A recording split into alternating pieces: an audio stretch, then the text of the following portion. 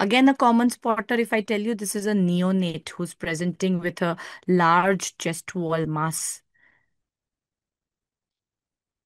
Very good. So this indeed is lipoblastoma. So that's what you need to remember. It'll be complete macroscopic fat, but there will be a few septations. And that is the reason why it's not a lipoma. Lipoma will not have septations. A liposarcoma will have septations.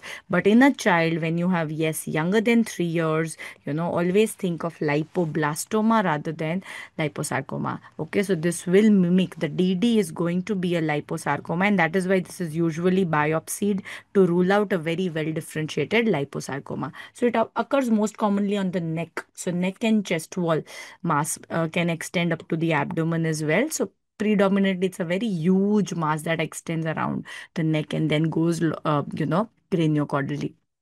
So that's lipoblastoma. If it's a child, that should be a first TT. The other differential diagnosis will be a well differentiated liposarcoma.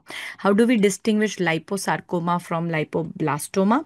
So liposarcoma usually will be larger. In RP, we say that it would be more than 10 centimeters. Second, it would have soft tissue, right? It would have enhancing soft tissue component, which a lipoblastoma or a lipoma would not have. Okay, yeah, thick septation, soft tissue.